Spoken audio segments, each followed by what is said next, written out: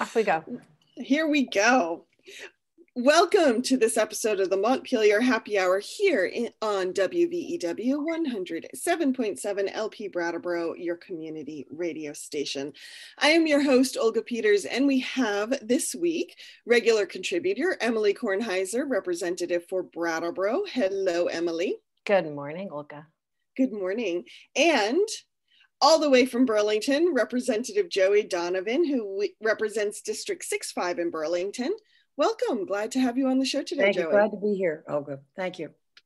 So let's kick this off. It's been an interesting, to say the least, few months in the labor market with the pandemic and so many people being laid off, and just the economy and business kind of up in the air, to put it mildly.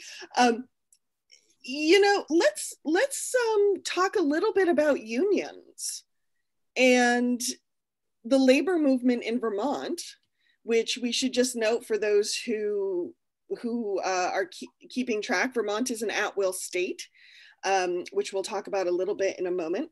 But Emily, just give us a little grounding on what the labor movement in Vermont looks like right now. I'm going to do a little bit and then ask Joey to join in because she's been in the movement a little bit longer than I have. But one thing that we really saw over the last 6 months of having conversations about where $1 billion in federal money should go is this big tension between, does it go directly into the hands of people? Does it go into the hands of businesses? And that really sort of reflects this ongoing tension between labor and management, but we don't tend to use those words anymore. And as partly because Vermont is so many small businesses, and partly because of, I think, some cultural things around, rural life and people feeling like they can go at it alone and culture, or just don't want anyone telling them what to do, and huge national trends that we can get into around deregulation and Reaganomics and et cetera. The labor movement has slowly shrank in the US over the last 100 years from its, when we got the 40-hour work week. But there are pieces that we've had, teachers are unionized, nurses are unionized, and we've seen a resurgence in the union movement. Black Lives Matter came out of the domestic workers union. And today, in the middle of the pandemic, what we've seen is the push for workers' protections is coming from the front lines of unions who have the power to say, we are not going to work unless we are protected. And that, for me, that issues around hazard pay, issues around safe working conditions is at the heart of why we need unions, so that they can really help balance that power between workers and management. So we are in some ways not where we were 30 years ago, and in some ways we're in a better position. So Joey, I'd love to hear your perspective on this. Well, no, I think you've covered it well. I think that nationally we've had a big drop in unions over time. And I think mostly it's been because of attacks of very well-financed management types. The Koch brothers immediately come to mind. And I think people have sort of lost the idea of all that labor unions have brought to working people over the last century or more. They brought, I think, not only the 40-hour work week, but a lot of the safety issues that have been brought and working conditions that enhance the daily life of people going to work every day. And Vermont has never been a big union state. I think most of our unions now are, as Emily said, public service type unions. But what the unions bring, first of all, really then trickles down to working Vermonters everywhere. And I often think that this last couple of months of legislating, it's really been brought that a lot of those people that were frontline workers were women. They're oftentimes single heads of household, raising children. And this has been a really difficult time for them. And I think some of the influences, what we ended up doing for hazard pay and things that were really promoted by unions really have helped those women in those positions getting some extra pay and some extra help raising their families. And there's, you know, there's issues that feel like details to many folks who have never had the experience of engaging with it, but workers' compensation is an incredibly powerful protection for folks who get injured on the job. That comes from the union movement, and that is protected really every single day nationally and in Vermont by the labor movement. Unemployment insurance, it is what it is, and it's not as good as it should be, but that's something that's protected every day by the labor movement. And the hazard pay started in union shops, and then we were able, because of them sort of pushing the waters, able to expand it to more folks. Yeah. I think too, one of the most important bills we passed this year is the new labor organizing bill, which was really allowed unions to have conversations, even in big institutions like our hospitals and some of our universities. It has been difficult for unions to go in and talk to people about the benefits of a union and having them sign a card to say they want to organize, they want to be part of this. And oftentimes some very high level institutions have sort of made it more difficult for them to do that.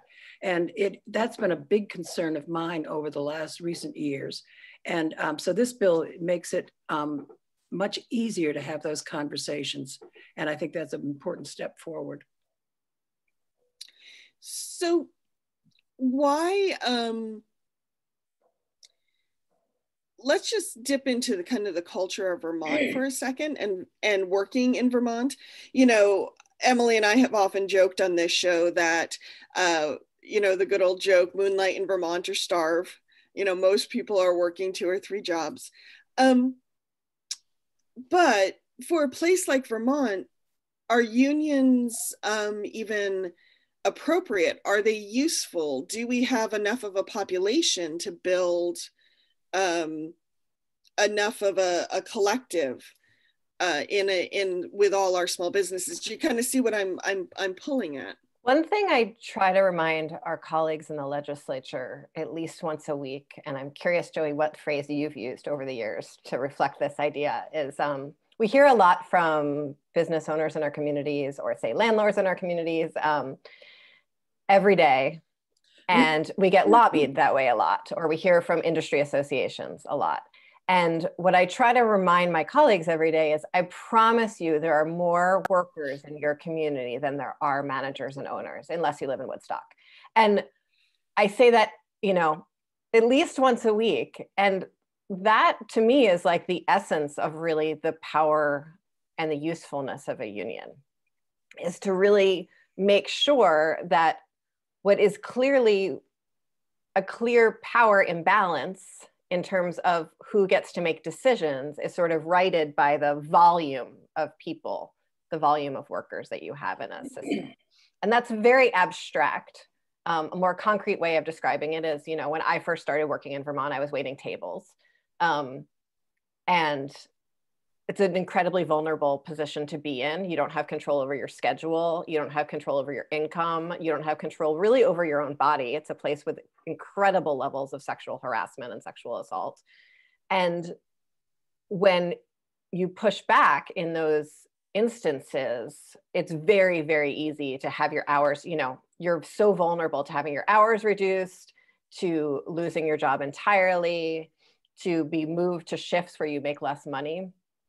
And that's just a great example of what a lot of people experience in a lot of jobs, especially the service industry, which Vermont has so many people working in. And so that's what, for me, that's what union is. It's to help you come together with the folks you work with to say, I deserve some respect here. And I would say, I don't think there's any setting too small for an organization of workers. Vermont prides itself on being a state of small business owners. And I have enormous respect for those people. And I understand the difficulties of being a small business owner. But I have to say that over my 20 years in the legislature, we have raised the minimum wage at least twice. And the argument has always been the same. You know, it's going to put small business people out of business. They simply can't afford it. And my point has always been that this is money that's not going to go to Wall Street. It's not going to leave the state. It is going to be recycled right in the downtown village center the week after it happens. And it is going to be a boom for the whole community. And that we don't need to be afraid of that. And I think I've been proven right each time, but still we have the same argument and the fears. So I appreciate, I always kind of frighten some of my opponents now because I have a small real estate business. And so I go up to them now and identify myself as a small business owner, and they become quite frightened at the thought of that. But it really is interesting, and it does open up our conversations about issues. Mm-hmm. So what do you feel now is, for lack of a better phrase, the next step for the labor movement in Vermont?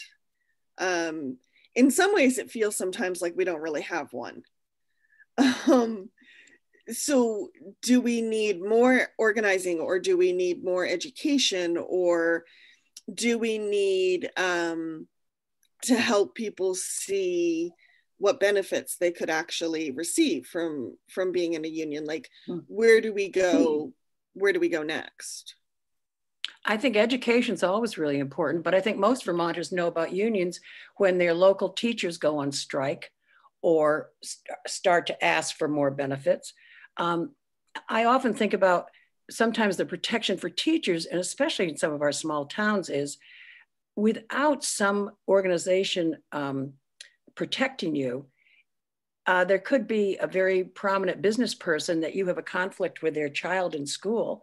And without that protection of a union, you might have to pack to the next town or next county, or perhaps even the next state, if you know, with those conflicts. Interestingly enough, in Burlington a couple of years ago, we did finally have a teachers' strike after probably 2 or 3 years of very acrimonious negotiation. And at that time, it was quite amazing because the teachers had over almost 90% of the support of the Burlington taxpayers.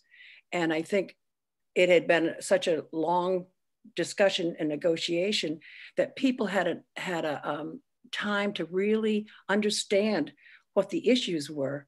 And they simply didn't agree with the disrespect the school board was showing the teachers that taxpayers knew personally and knew from relationships with their kids.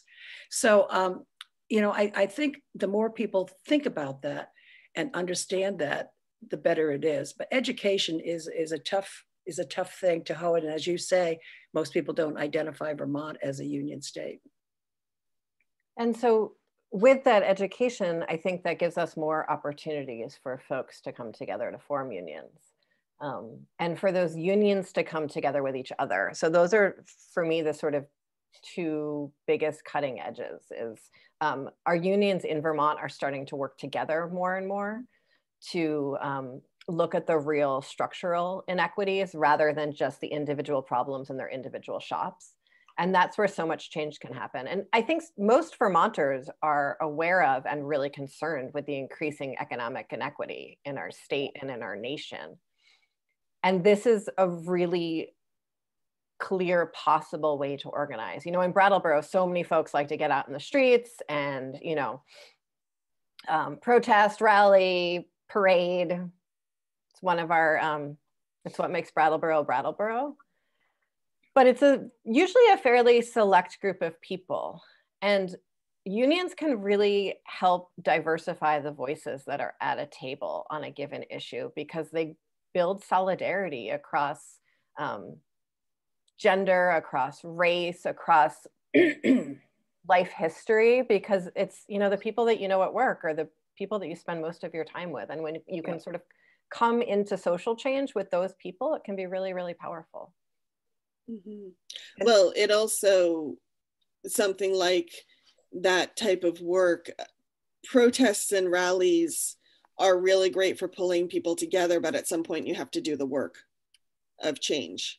Absolutely. And that's, I think unions give people enough of an organizational system together that they're then able to do the work of change. So it's, you're working for change and then you pick it and then you work for change some more. So it's part of like a real structure. Life cycle of change. Indeed, indeed. But it's hard to unionize in Vermont. We're at will state, as you said. I think Joey's been sponsoring legislation to change that for 20 years now, Joey? Yeah, maybe. Yeah, let's step back for a second and give a definition of at will and kind of the ramifications of that. I mean, I think it gives the balance of power to the employer, and that they can fire any employee for at will. They do not have to give just cause or any reason for it. And so that really, you can imagine, puts the worker at a great disadvantage. Thank you, Joey. So if folks are trying to come together and form a union, or even just trying to come together and advocate for any rights changes, structure, complaints, improvements, often the best improvements in a business come from the folks who are, in the field working directly with customers or clients.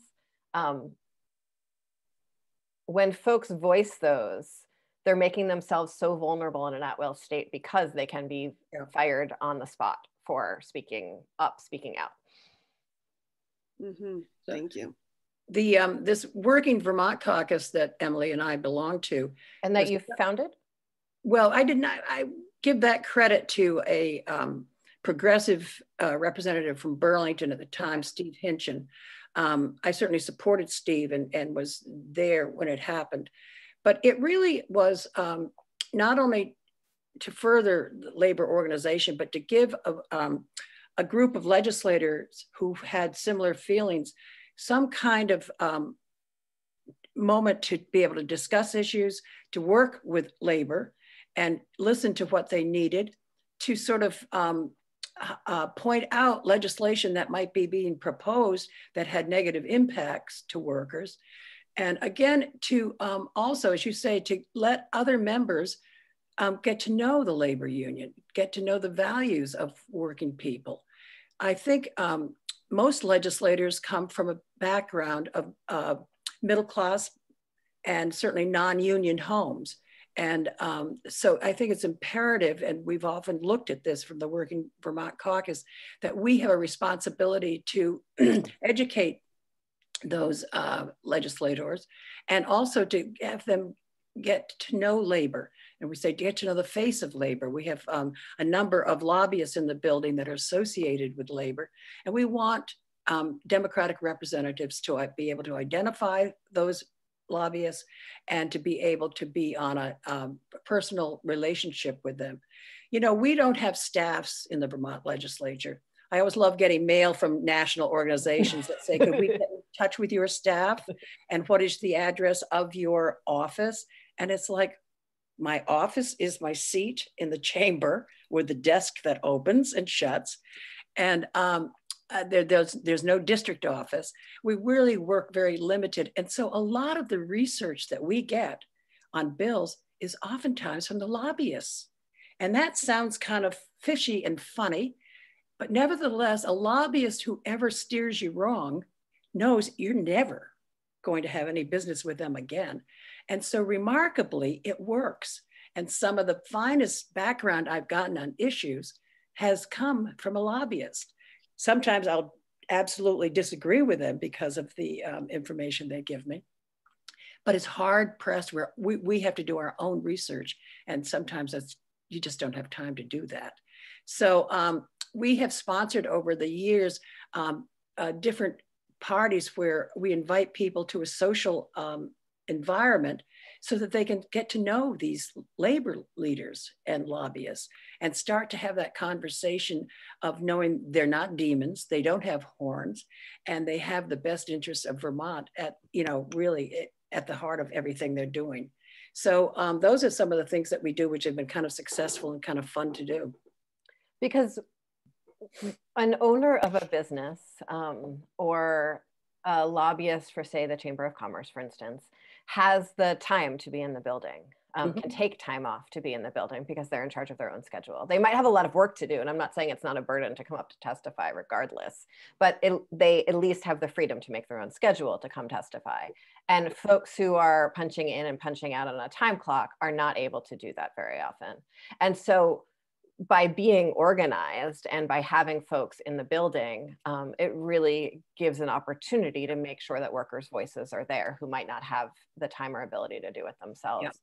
And then also, you know, when we help introduce other legislators to unions, it means that then maybe in their own districts, they'll take the time to seek out those folks who are working in their communities on a weekend or in an evening. Mm-hmm. So for some people, the word union is very contentious. And when I say for some people, I'm talking about managers and workers and everyone.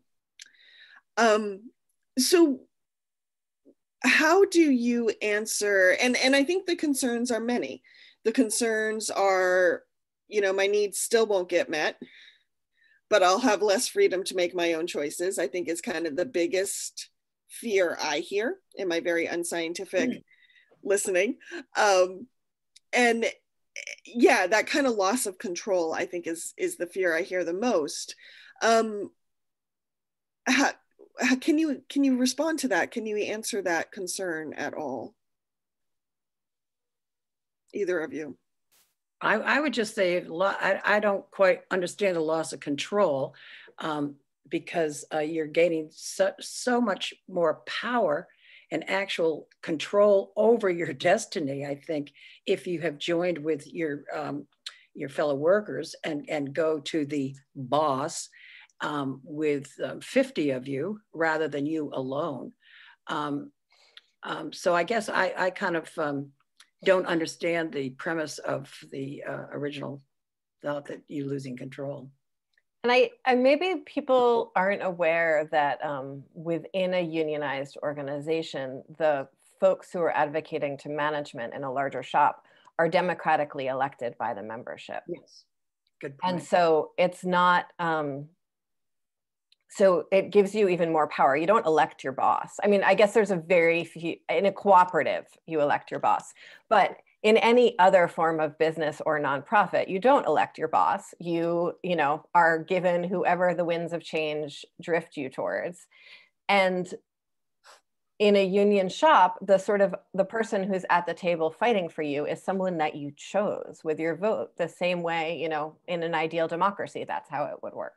And so it really takes the democratic form of governance that we believe in so strongly in America to make decisions about law and brings it into the workplace in a really meaningful way. Thank you. I just want to go back to that concept of loss of control, only because I think it's an important one, and I may not have expressed it well. So while you were talking, I was trying to think of examples I have heard over the years from folks with that worry. So for example, I'm just thinking of one person who is a member of the union, and they wanted to work overtime because they wanted the money, needed the money, whatever. And there were limits on kind of like what type of overtime and how long they could do from the union. And not being part of this union, I can't give you more like details than that. But, you know, that's what I mean. They wanted to make that choice of how they worked and how they brought money into their home, and they felt they couldn't do that because of the union. So without that's a union, kind of what I'm thinking. Yeah, without a union, overtime wouldn't be a thing. Fair enough. Right? Yeah. Without the union movement, you would get paid the same. You could be mandated to work 80 hours a week and not get paid any more for that at all. It's a union, you know, so there's that side of it, that even the structure of overtime comes from unions. And then the actual control over deciding whether or not you're going to work overtime comes from unions. Being able to say, yes, I want to work overtime, or no, I don't want to work overtime, and having permission to say no to an employer about that comes from unions. And then a more sort of contemporary example of that is there's been a push to make people salaried employees so that you don't have to pay them overtime. And that phenomenon of salaried employees was coming down to people who are making like $15,000 a year, $20,000 a year. And so, which takes away all of the protections related to overtime, related to control, all of that. And nationally, the labor movement has come together and really pushed the administration. And Obama was able to do a little bit of work to push that tide back. And now it's around like 40-something thousand dollars a year that you can be a salaried employee. And I also think that at times overtime without an employee being able to make comments about it can also be dangerous, especially in construction and trades, where, you know, that if you're working long hours, your ability to really be at your best is compromised. And out of that, there can be some very bad outcomes. Mm-hmm. So, okay. I hear you. I'm not sure though that you're hearing what that person's concern is, that they still felt like, and maybe, you know, one thing I've been thinking about, especially for these last 4 years, given our national situation, I've been thinking a lot about leadership and the quality of leadership. Mm-hmm. And it could just be that the folks who have spoken with these concerns did not have good leadership in their own union. They did not have good leadership in their own management.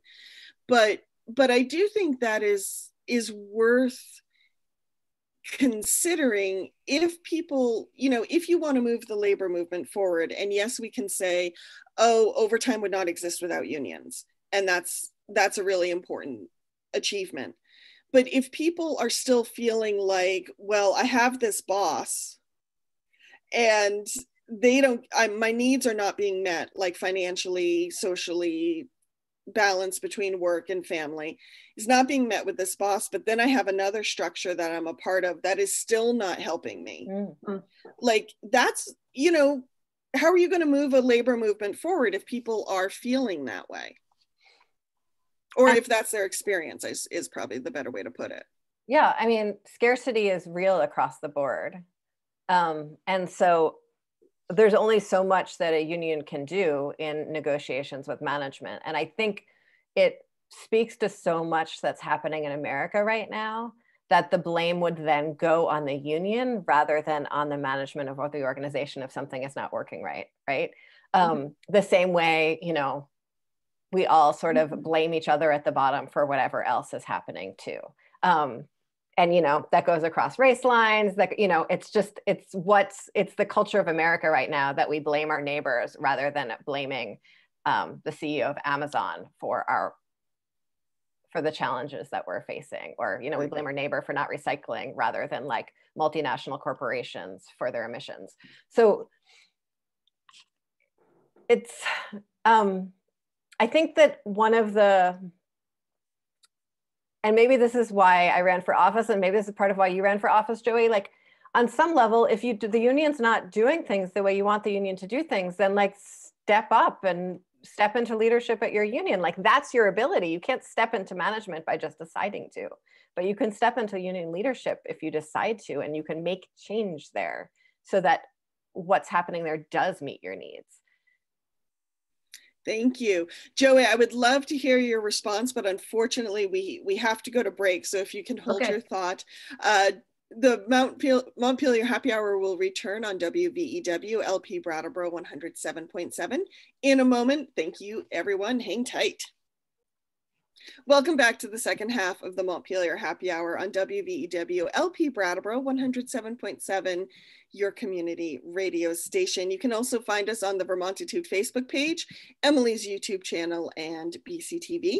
And as always, the feelings and opinions and words expressed on this show are ours and not the radio station. I remember to do that this time, Emily. Okay. So Joey, I'd love to, so before the break, we were just kind of digging into some folks' concerns about unions and negative concerns. rightly or wrongly. And, you know, Joey, we didn't have a chance to hear from you. And during the break, you mentioned some of the kind of legacy in popular culture around unions and how unions are portrayed. And I'd love if you could share that with our listeners. I was just thinking of the blockbuster movie a few years ago, probably more than a few years ago now, but it was entitled Hoffa, and told the story of Jimmy Hoffa, who was a labor union and a crook, to be quite frank. And also on Netflix, I think quite recently was The Irishman, if I'm getting that right, with Robert De Niro, which again talked about unions, and it also Hoffa played a role in that movie. And it was not flattering to unions.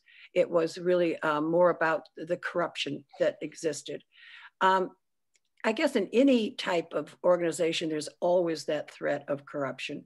I think we've done a pretty good job, I think, of making that being policed better these days. And I think, as Emily has continually said, labor members can always, you know, overthrow their union. I think Hoffa and corrupt leaders like them, as they were stealing money from the union, they also were making sure, though, that they were listening to the union members and getting them better labor contracts. And so the union felt that members felt they were being benefited by the leadership.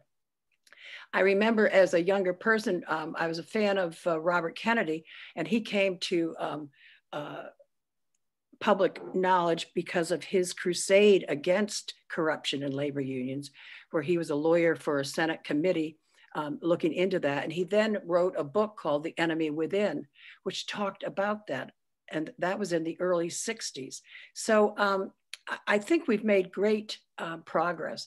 And I think of labor leaders like Walter Reuther from the automobile workers, who was just an upstanding man. And, you know, we haven't had any movies about Walter Reuther, unfortunately.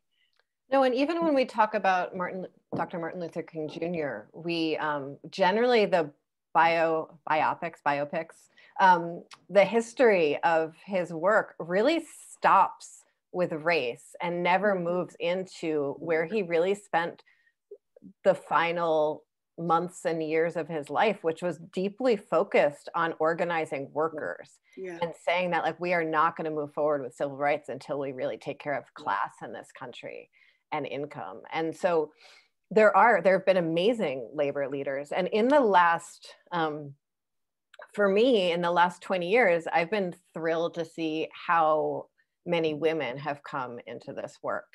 And how the organizing of domestic workers, the organizing of restaurant workers, how much that has shifted some of the dynamics in labor unions. And I think sometimes some of the challenges that happen for people are when unions have really become dominated by one particular perspective on things, rather than especially larger unions, rather than looking at the collective whole and health of the people who work there. But again, that is, you know, the culture is shiftable by the people working within it in a way that is much more possible in a democratic organization such as a union than it is in a hierarchy of power where the people on the bottom don't have a say in shifting that culture. And so even when there are challenges, and there are, because it's humans and it's humans organizing themselves, and humans are deeply flawed, there's also all of that hope and possibility of people being able and willing and stepping up and say, this is not representing my needs and interests, whether that's as a person of color, or as a woman, or as a person who's working this particular job when most of the union is representing another position. Thank you, Emily. Yeah. Let's talk a little bit about sort of some of the laws that govern unions that feel like really in the weeds for people and are a little bit complicated if you haven't been a union member, that I think are really important for people to know about. So Vermont's an at-will state. Most states are. There's only a few states in the country that aren't at this point. And that has nothing to do with union organizing or not union organizing, or the ability to form a union. An at-will state just means you can be fired at any time for any reason. And why unions are great in an at-will state is because generally the negotiated contract the union negotiates for the workers says you can't be fired at any time for any reason. And so it's a way of sort of protecting from a law that really endangers the quality of life and health and safety of the people working in it. So that's in some ways separate from union organizing. It's something that unions protect people from, but a change in an at-will state status would not change necessarily whether or not there were more or less unions in that state. Except one of the challenges to organizing a union in a shop is that you can be in an at-will state, you can be fired at any time. Mm-hmm. And so if you're trying to organize a union and you're fired, you have very few protections from that in Vermont. And so the bill that Joey spearheaded this biennium and that passed really right at the very end, was that the last day? It was close to, yes. Shortened the time frame between when folks, or really clarified the time frame between when folks start having a conversation about forming a union and the union becomes official as a mode of protecting the workers in it. And so that time that someone can be let go for being a rabble rouser is much more clarified. And so the people doing that are more protected while they're doing that. Mm-hmm. Joey, do you happen to remember, if someone wants to look up this bill, do you happen to remember its number? S254. Thank you. So for anyone who wants to read up the details of that bill, if you go to the legislature's website, and in the search you can do S254 and it should pull up. Thank you for that. Thank you. I think it also gives opportunity for someone who's trying to organize the ability that the employer needs to give that person at least 60 minutes to meet and welcome all new employees and explain the benefits contained in the union contract. And this had been a problem before, that there was a sort of a wall between new employees and the union. And that again made it more difficult to invite people to join the union. And I want to also just mention one thing, which is called the agency fee, which has been a problem over the years, where you can be an employee in a union setting and you don't pay an agency fee or a shared fee that covers at least the part of, you're not paying union dues, but you're paying something. Because, and the thing was that in some parlance, they were called free riders. They're not paying anything, but they're benefiting from the contract, from the salaries that they're earning, and perhaps even from the duties that are required of their job. And so we thought that that was unfair. And I know about 10 years ago, we attempted to pass an agency fee, and we actually got the numbers. It was in the waning days of the legislature when all good things happen. And we actually got the votes, and a Republican legislator stood up and called a point of order as we were just about ready to vote. And he said, there has been a Scribner's error. Then the speaker called us all up to the podium, and the lawyers were there to discuss what that meant. And indeed, there had been some mistake in the way the drafters had written the amendment, and it was called a Scribner's error. And so the speaker had to find for the Republicans' point of order. And after all this hard work, we didn't get that. Oh so, my goodness.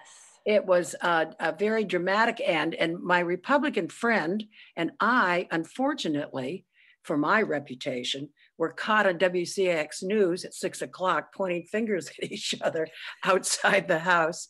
Oh, and he and I, to this day, have remained a friendly relationship. He has, since he had left the house afterwards. But those were some of the battles we've had to fight over the years. And it's been like inch by inch getting some things that we thought were more equitable to people.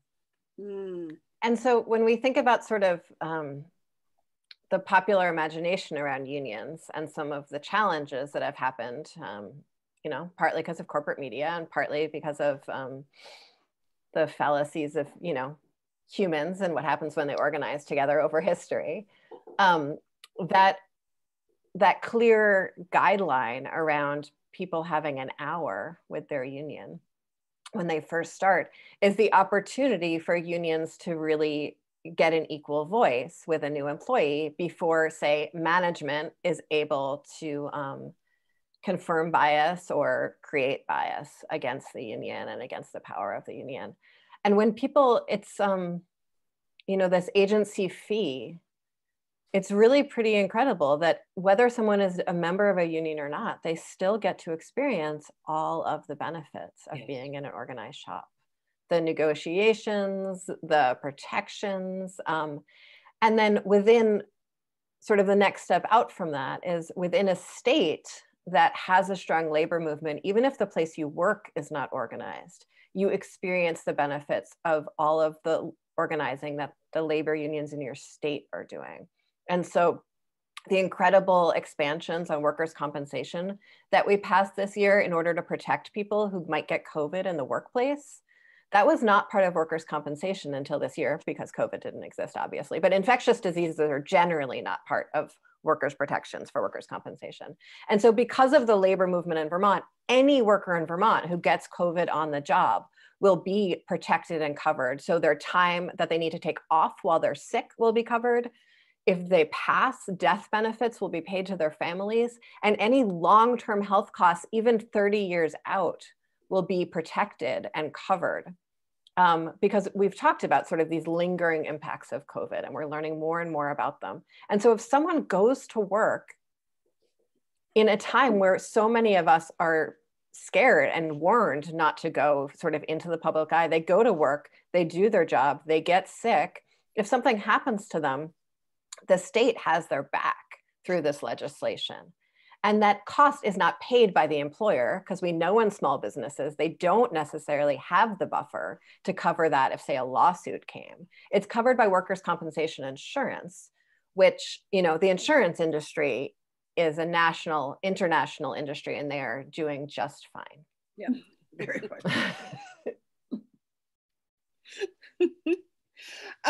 I'm curious how each of you came to the labor movement. I think for me, it was mostly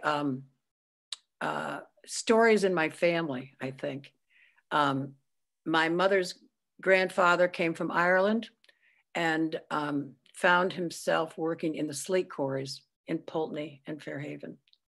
And really had a pretty difficult life. It was hard work. It was not unionized. My father, I think he came off a working farm in Underhill, Vermont, and certainly farmers were not unionized, but I think he again was sensitive to the plight of lower income people. And so I think it was a value in our house. I remember as a kid when it was sort of a celebration when they decided to go to a 40-hour work week. And my father was politically active here in Vermont. And I remember that right to work was a big issue in different campaigns in the late 50s and early 60s. And the Democratic Party worked hard to fend that off.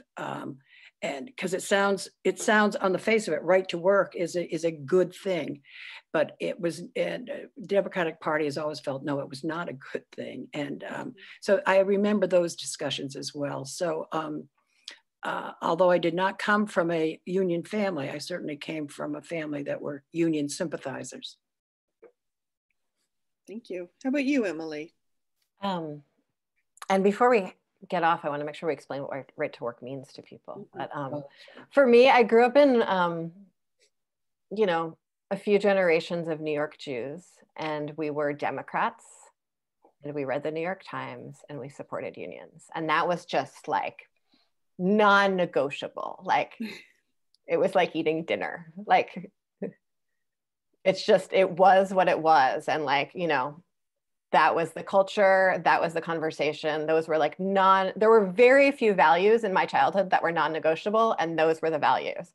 It was dinner and unions are good, and you read the New York Times, and you vote Democrat.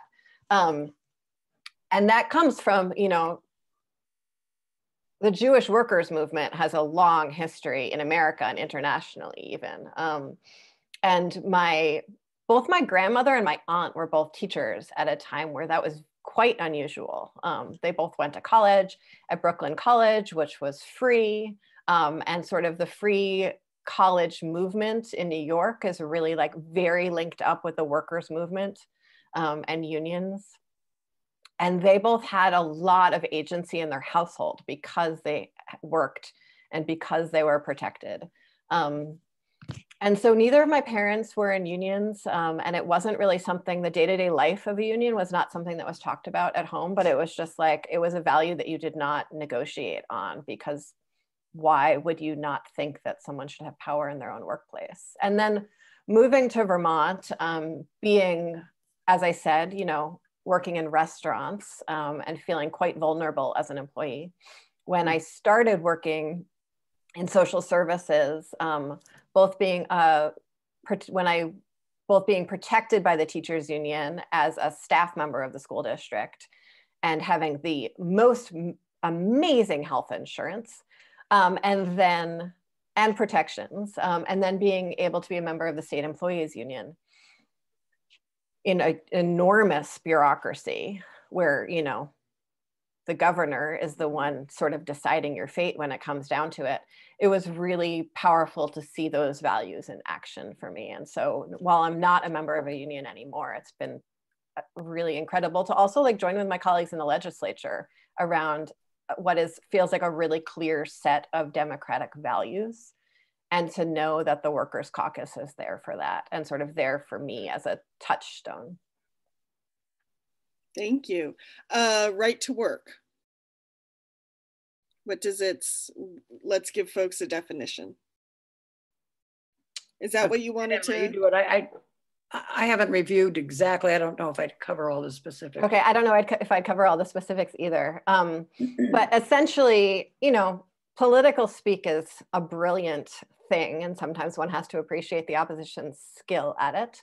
Mm-hmm. And I would say the Koch brothers and Republicans have done an incredible job flipping things. You know, one example is being pro-life when in fact you are, you know, endangering the lives of women who are carrying babies, for instance. Mm-hmm. And another example is right to work. And so what that is really sort of like it's a stand-in at this point for anti-union legislation. Mm-hmm. The biggest piece of that is that folks are not mandated. It's related to agency fees is usually the biggest part of it, is that you don't have to pay a fee in a union shop if you don't want to join the union.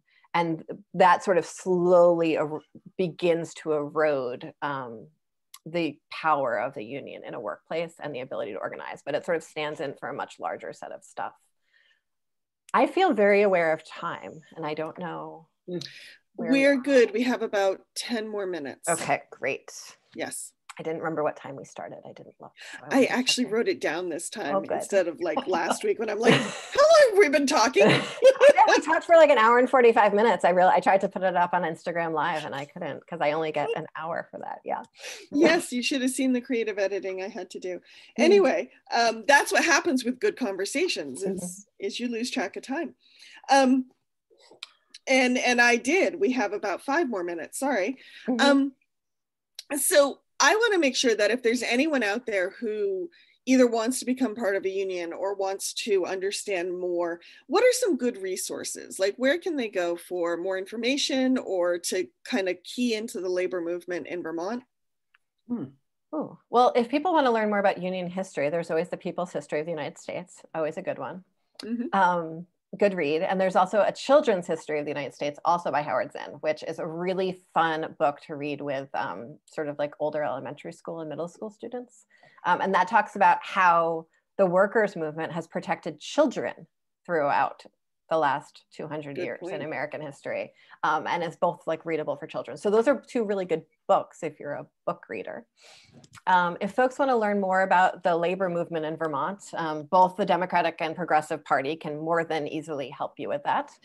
And then the AFL-CIO is a great place to go. NEA, the Vermont NEA. Talking to almost any teacher would be a good way to get involved there. The State Employees Union. In our region, Robin Risky is probably the most active member of the State Employees Union and is on the statewide board. She works at the Department of Health. So she's a great person to talk to. Fantastic. The Brattleboro Food Co-op is, their union is a member of the AFL-CIO. Mm-hmm. And Ron, who works there, is a great person to get in touch with. I think he's on the statewide, I think he's a director in AFL at this point. What else, Joey? I'm glad you answered that question because I'm not sure. I think I agree with it. Going right to the unions themselves or any teacher or nurse certainly would be knowledgeable as well. I don't think I can add anything to that. I think your reference to Howard Zinn's work is powerful. And I think it should be required reading for all of us, and certainly for kids in school that to know his wonderful work that really shone the light on people that often do not appear in the history books. Mm-hmm. Thank you. Just before we go, any last minute thoughts you want to leave people with? Well, I just want to comment on the professionalism of this fabulous show down there in the southern tier of Vermont. And we'll certainly try to take some lessons from it here in the northern part of Vermont. It's so funny, I think, how local access TV has sort of transformed the discussion and the forum that we can have these talks. I guess the only thing sometimes that I miss is that oftentimes when I do local access, we do have the phone that people phone into. And that is always, when that phone rings, I'm sort of pleased and also frightened to death as to what the caller could be interested in. And sometimes it is not always, it's a voice for that person to express how they strongly disagree with perhaps some of the things I was speaking about. But it's a good job. It's really been a pleasure for me to be on the show. Thank you, Joey. Thank you. It's been fun to have you. I hope you can come back. Yeah. Emily, any last minute thoughts? Well, when we started the Montpelier Happy Hour, we really had a goal of describing sort of a thematic cocktail every week. And as we have been recording earlier and earlier in the morning, we have moved away from that because it felt like such a mental stretch. But what we have retained, and we did have some good cocktails for a while. Yes. But what we have retained is trying to have a tradition of a toast, at least with our coffee and teacup. Oh. And I would like to toast to the power of when people come together around common cause. So right. Cheers to that. Here. Yeah. Thank you. Mm-hmm. Ooh, as always, the Montpelier Happy Hour wants to thank all our listeners for tuning in. You can always leave us comments at the Vermontitude Facebook page or SoundCloud page. And you can find us at 2 p.m. every Friday on WVEW 107.7 LP Brattleboro. And Emily, where can folks find you if they have questions? Folks can find me at emilykornheiser.org, where you can find a link to my Facebook, Instagram, Twitter, email, phone number, and mailing address. And every Saturday at 10 a.m., you can find me inside the Zoom for a community conversation if people would like to join. And the address for that is also on my website, Facebook, Instagram, and Front Porch Forum. Wonderful. Joey, I know that when the new legislature comes in, that this will be your final time as a rep. But in the meantime, if people have questions for you, or if they're interested in real estate, where can they find you? A lot of people are right now. I am not as well connected as my younger friend, Emily, but I would give my email address, which is johanna.donovan@gmail.com. Perfect. Thank you. Hey, everybody, have a wonderful weekend, and the Montpelier Happy Hour will see you on the radio next week.